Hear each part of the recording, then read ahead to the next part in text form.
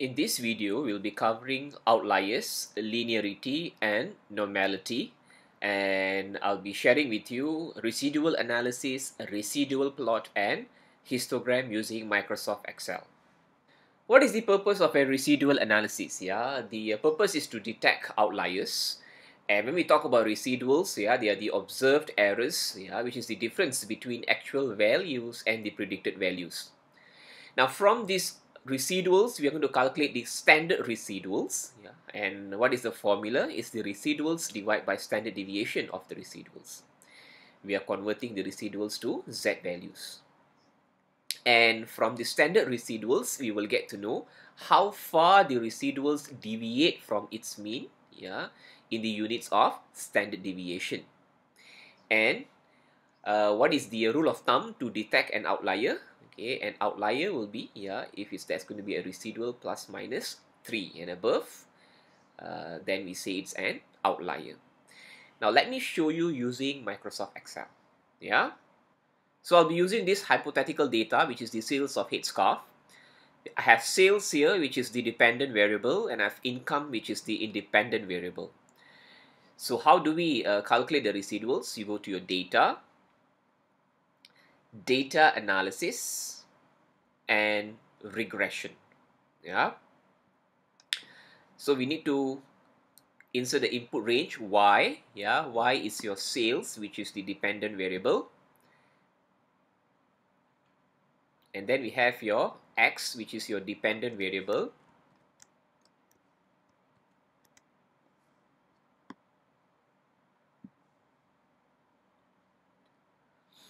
So yes, we have to tick labels because we have considered the labels as well, and our confidence interval is 95%. Yeah, alpha is 0.05.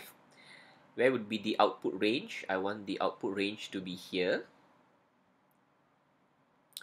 And over here, they have a dialog box for residuals. I will tick on residuals, standard residuals, and residuals plot. Yeah, these are the things that I need. And we click OK. Okay, from the data generated, we have to focus on the residual output. I've transferred the residual output to a new worksheet, and I've included the sales data, which is the observed data, yeah, the actual data. So you can see this is the predicted sales, and this is the actual sales. So the value here for the residuals is the actual sales minus the predicted sales, which is 200 minus 195.7. So that's how you got 4.2. And for the second value, the actual value here is 1000, and the predicted sales is 1020. So when you minus the actual with the predicted, you get negative 20. Yeah, because the predicted value here is greater than the actual value. So that's how we got the residuals, yeah, which is your observed error here. So how do we get these standardized residuals? Yeah, so we have to use this formula. Is residuals, which we already get over here, divide by the standard deviation of the residuals. So we can calculate the standard deviation of the residuals. It's already calculated for us, but I can show you how we got the standard residuals. Yeah, so how do we get the standard deviation of the residuals? Equal sign, STD, EV, standard deviation. You select the data for the residuals, yeah, and you click enter. So this is the value you get. This is the standard deviation of the residuals. Yeah. So how I got this first value here? Yeah, it's just a equal. So you take the residual. I'm taking the first residual. I divide with the standard deviation. So it's 0.032499 and so on. So can you see these two values are the same? Yeah.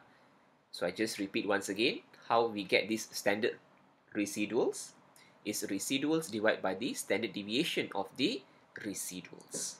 Yeah. So now we want to use the standard residuals to see whether do we have any outliers. Yeah, so how do we do that? Yeah, we need to check the standard residuals. Yeah, if the values, okay, are plus minus 3 and above, is considered an outlier. So I'll remove this. Yeah, so we can see, yeah, we have, yeah, 3. It's an outlier over here. Yeah, yeah, so outliers are the one that are going to create some problem and distort your analysis. So outliers need to be removed because they would be bringing in different kind of functionality to your analysis. Yeah, okay, so I think that's the only one here. Yeah, that's the only outlier. So technically when we say outlier, we are trying to say that that particular data do not, yeah, belong to this data set. Yeah, so that's one use, okay, of this residual analysis in order for you to determine the outliers. Yeah.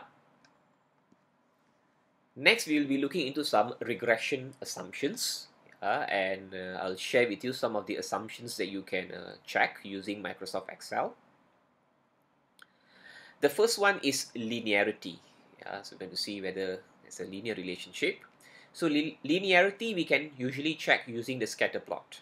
Yeah, so if you have the scatter plot, yeah, for the sales and income, then you can see that it's showing a linear relationship. Yeah, that's one way, yeah, to check. The second way to check for linearity is using the residual plot. Yeah, so this is the residual plot that we generated using the regression output.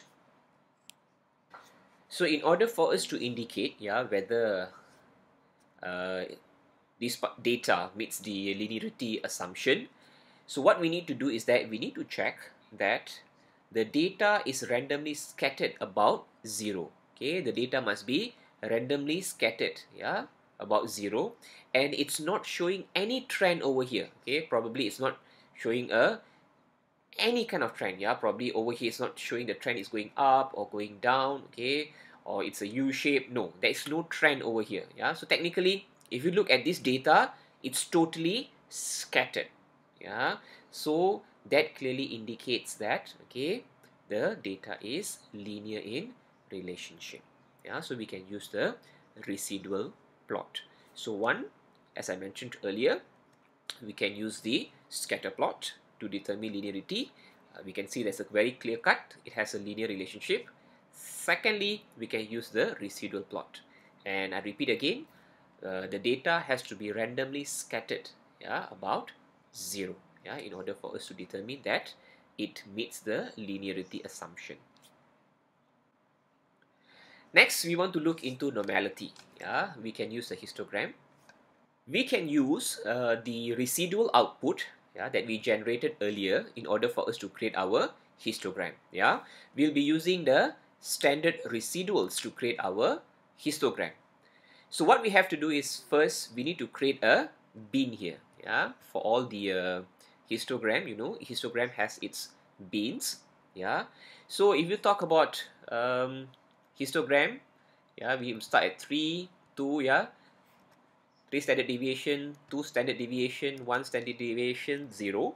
Yeah, and we have again -1, -2, -3. Yeah, so we have our standard residuals. Remember I've mentioned earlier, why are we converting our residuals to standard residuals? Because we are converting residuals into Z values. Yeah, so we're going to use a Z distribution here. Yeah, so we have our bin. Yeah, this is how you just create a bin over here. Next, what you do, you go to data, data analysis, and you click on histogram. Okay, yeah, so input range. Okay, for the input range, we'll be picking up the standard residuals. Yeah, and next, for the bin range, we'll be using the bin range that we have created. Yeah, we have included the labels, and we need to say where do we want the output range. Yeah, we would want the output range to be here. and we want a chart output. You click OK. So you can see Excel has already created the histogram for you. Yeah, so you can see the more here is the one that's going to be the outliers, yeah, which is falling over there. Now, from this histogram, we can interpret the normality assumption.